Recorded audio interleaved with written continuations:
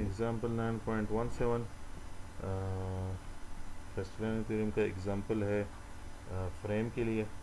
तो ये आपके पास एक फ्रेम दिया हुआ है, सेगमेंट ए बी जो है वो 10 फीट का है और हॉरिजॉन्टल के साथ ये 60 का एंगल बनाता है।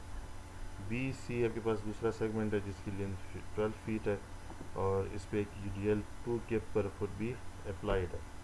ये आपके पास जो फ्रेम है एक कैंटिलीवर फ्रेम है, यानी पॉइंट ए जो है या सपोर्ट ए वो आपके पास फिक्स सपोर्ट है और बाकी बी जो सपोर्ट सी है, जो पॉइंट सी है वो फ्री एंड है। तो ई और आई की वैल्यूज़ भी दी गई हैं। तो पॉइंट सी पे हमें स्लोप फाइंड करना है। तो स्लोप फाइंड करना है तो इसलिए हम यहाँ पे इस पॉइंट सी पे external couple moment M dash apply करेंगे, जिस तरह यहाँ पे इस फिगर में अप्लाइड है। तो जिस तरह हमें फिगर से लग रहा है कि क्लॉकवाइज रोटेशन होगी तो इसलिए हमने इसको क्लॉकवाइज कर दिया। अगर आप एंटी क्लॉकवाइज करते हैं तो ज़्यादा से ज़्यादा आपका जवाब नेगेटिव में आएगा। तो कैलकुलेशंस बाकी आपकी एक्यूरेट होनी चाहिए। इंटरनल मोमेंट फाइंड करेंगे तो इंटरनल मोमेंट जो है इसके लिए हम पहले सेक्शंस लेते हैं। आपके पास एक सेक्शन है x1 पॉइंट सी से और दूसरा सेक्शन आपके पास पॉइंट बी से x2 है। तो x1 के लिए पहले इसको कैलकुलेट करते हैं। तो जिस तरह यहाँ पे ये हमने वो किया, सेक्शन अलग ड्रा किया, तो इसके मुताबिक समेशन ऑफ मोमेंट किस तरह होगा इस पॉइंट पे, यानी इस पॉइंट पे समेशन ऑफ मोमेंट हम फाइंड करेंगे।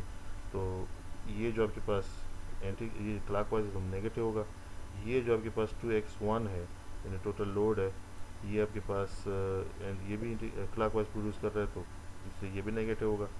तो इस तरह m1 जो है जो यहाँ पे हम अप्लाई करेंगे अकॉर्डिंग टू रूल्स वो एंटी क्लॉकवाइज है तो वो वो क्लॉकवाइज तो वो भी नेगेटिव होगा। तो इसलिए यहाँ पे जो हम मोमेंट कैलकुलेट करते हैं वो minus m1 minus 2x1 into x1/2 minus m1 equal to 0, क्योंकि हम m डैश इक्वल टू 0 क्योंकि हम m1 फाइंड करना चाहते हैं।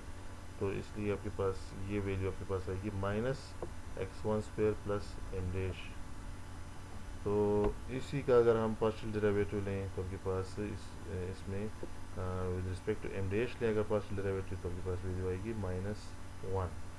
इसी तरह x2 के लिए भी यही सिचुएशन है, लेकिन चूंकि यहाँ पे भी अगर हम इधर से पॉइंट बी से ये सेक्शन लें तो हम इसको फुली रिप्रेजेंट नहीं कर सकते, क्योंकि ये जो आपके पास यूडीएल है यहाँ पे ये यहाँ पे मोमेंट प्रोड्यूस कर रहा है। तो या तो आप वो मोमेंट फाइंड करके इधर प्रोड्यूस वो कर लें, इस सेक्शन पे ड्रा कर लें, और या और इसी तरह ये जो आपके पास मोमेंट है इसको भी फिर आप यहाँ पे ट्रांसफ़र करना पड़ेगा, या ये करें या इसी तरह फिगर बनाई इसको भी इसके साथ कैलकुलेट करें, वो शो करें और फिर मोमेंट जो है कैलकुलेट करें।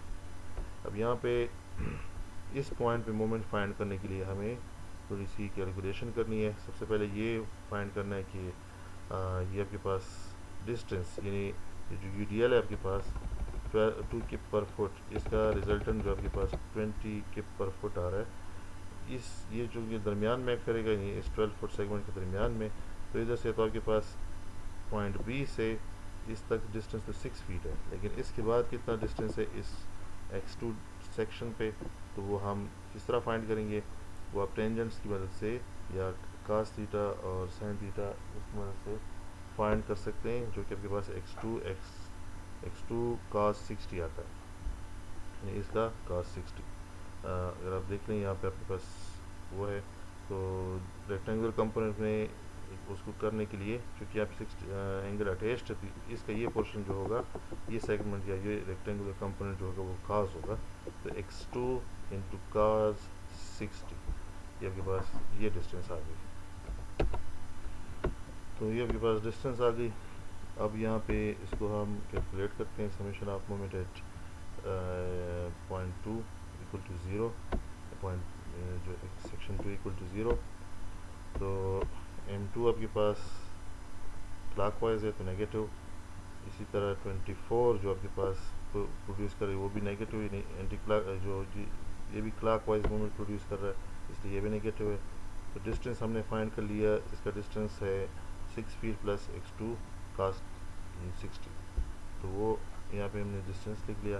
फिर आपके पास ये जो मोमेंट है m डैश, ये भी क्लॉकवाइज है, तो इसलिए नेगेटिव।